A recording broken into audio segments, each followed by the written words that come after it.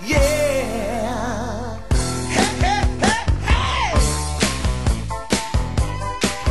She's a super freak, super freak. She's super freaking out. Everybody sing. Super freak, super freak. Yeah, out. Everybody sing. Super freak, super freak. Hey folks, Finless Bob here, and this is going to be my video on what's in the box for the Imito QX1. I'm sure you're going to see other videos online on YouTube, probably by Rivers and whatnot, who will show you what the UI looks like and stuff like that. This is strictly what's in the box, rather than show you full operation. So again, it's just what's in the box. This is what I got, and this is the QX1. So basically you open it up, and on top is the unit. Now I've had it out. Mine had a bag, little bag that it came in, so it wasn't raw like this, but it was basically sitting there. As you can see, it's a little different than what's on the box. The box shows all black and looks like what looks like all plastic to me. This has a metal top and bottom, and if you see my guts video or what's inside, I pulled it apart. There is cooling to the case with a transfer pad from the processor, which is probably why they went to metal instead of this plastic look that's on the box. Alright, underneath is the usual stuff. Once again, you've got a little manual, and just like most of these manuals out of China, not much to it really. Read it if you like, but usually you don't have to. If this is your first TV stick, I'd say go through it and see what you can get out of the manual.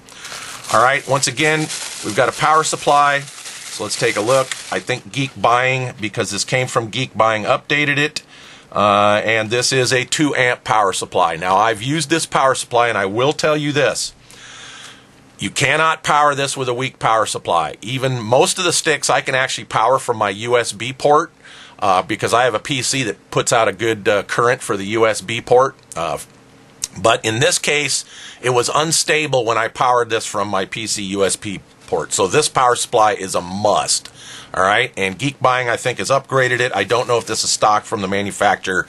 Geek Buying usually upgrades or make sure you're getting a 2 amp power supply and not like a 1.5 or something. Alright, there's your typical USB cord. This is what you'll power it with, or it can be used as your OTG port to connect to the PC. Now, on the Imito QX1, we have one main host USB port. This is where you plug in keyboards, mice, hubs, whatever. On the side, you have your SD card slot.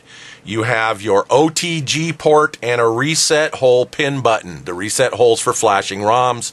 If you hold the reset button in and plug in the OTG port to your PC, it will go into flash mode and you can flash ROMs. Okay, you cannot do that from this port. Additionally, unlike other sticks I've seen, if you have a powered USB hub, they've got a blocking diode in here. What that means is your powered USB hub will not power this Imito through this port. Alright? However, the reverse is not true. If you don't have a powered USB hub, or you even do have a powered USB hub but you don't hook power to it, the Imito does send power out here which will power the hub.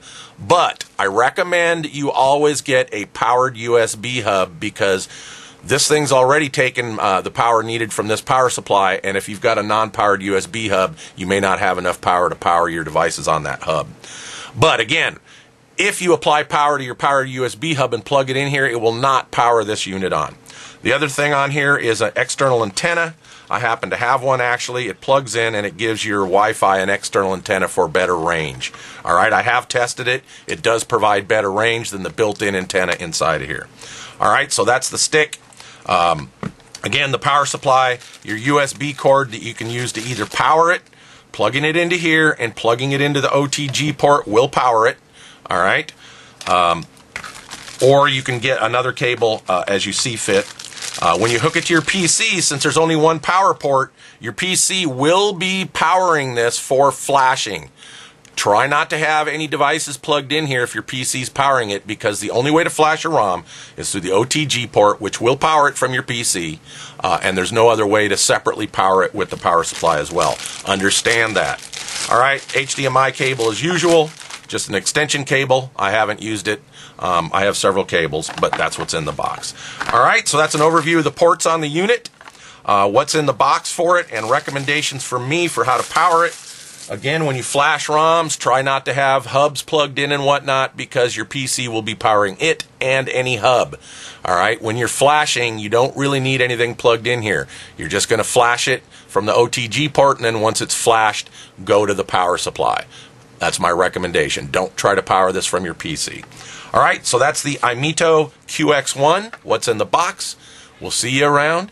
Hope this was helpful, and enjoy.